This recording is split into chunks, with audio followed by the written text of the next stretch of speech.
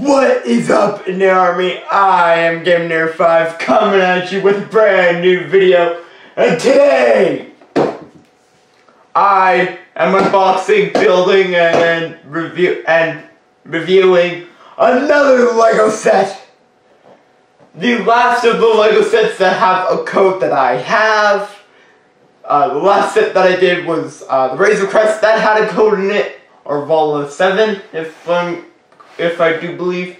This set has a code that unlocks this ship, the Reistance ITS transport from Star Wars Galaxy's Edge at the Disney parks. So this ship is used in Rise of the Resistance at Galaxy's Edge in both Disney World and Disneyland, and I think I think this looks really cool. I haven't gone on the ride. I haven't been to Disney since Galaxy's Edge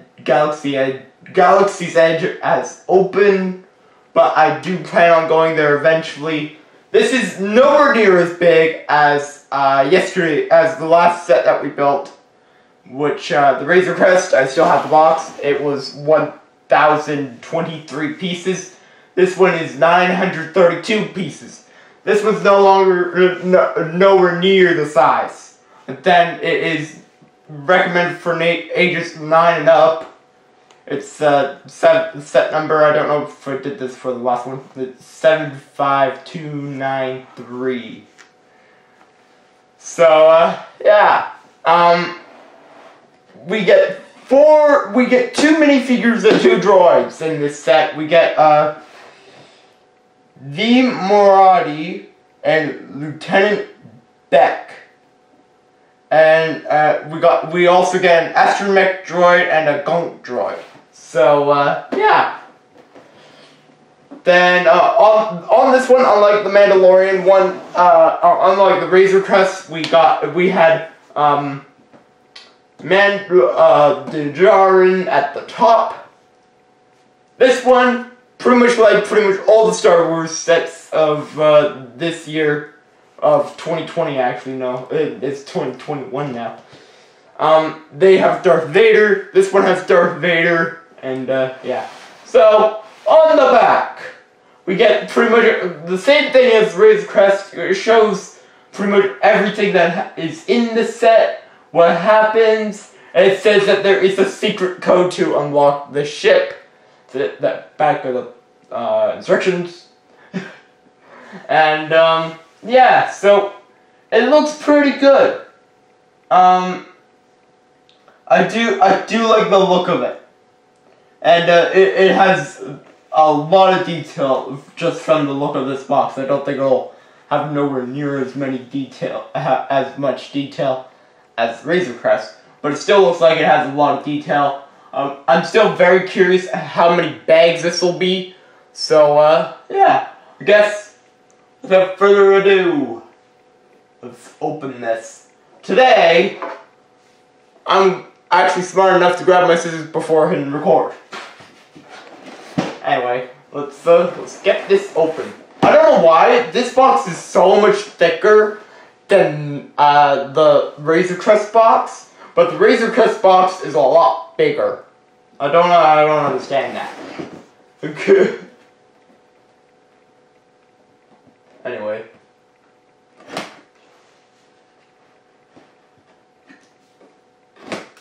Okay.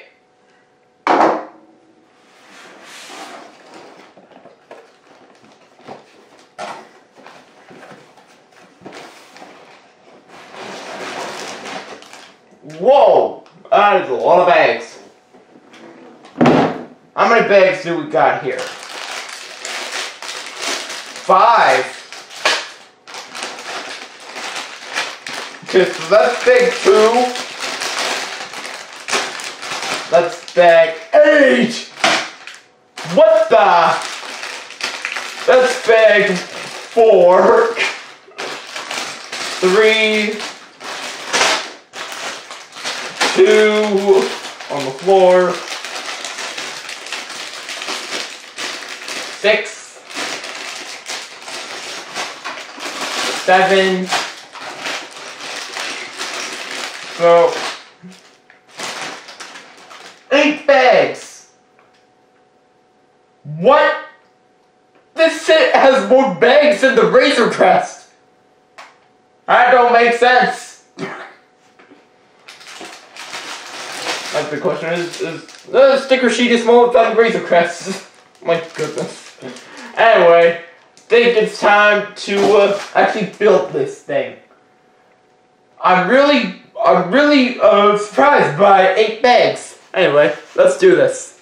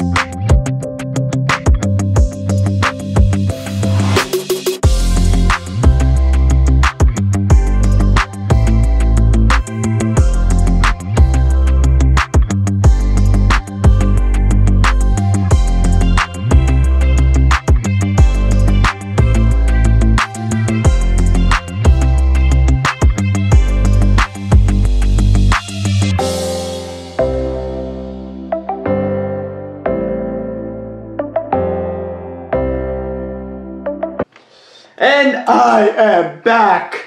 It is done.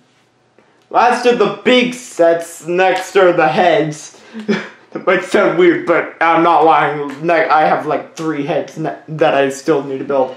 Anyway, the Reistance ITS transport is now complete and will sit right next to the Razor Crest in my TV cabinet in this office. So, first things first, let's look at the minifigures. I have one of them hiding in the cockpit of the ship. Okay, and so this. Oh wait, no. Oops, forgot his gun.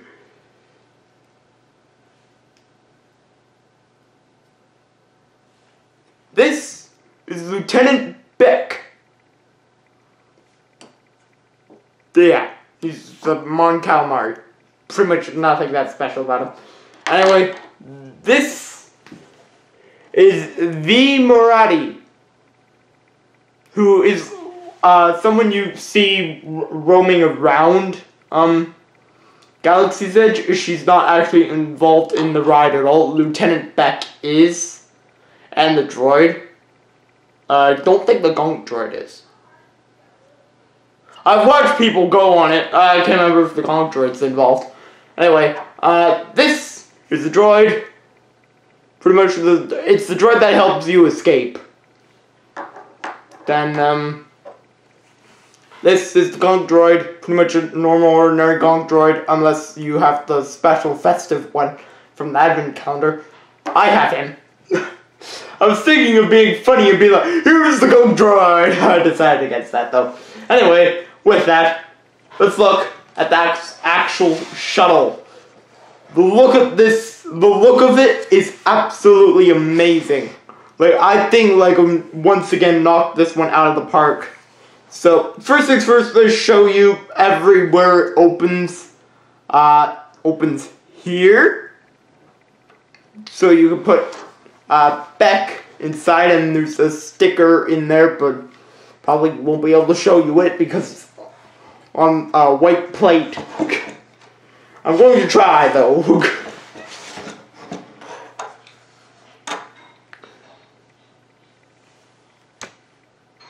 Yeah, you can barely see it. There's a sticker in there.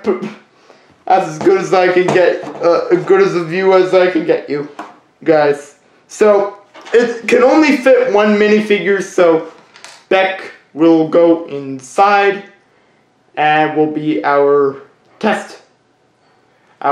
show person.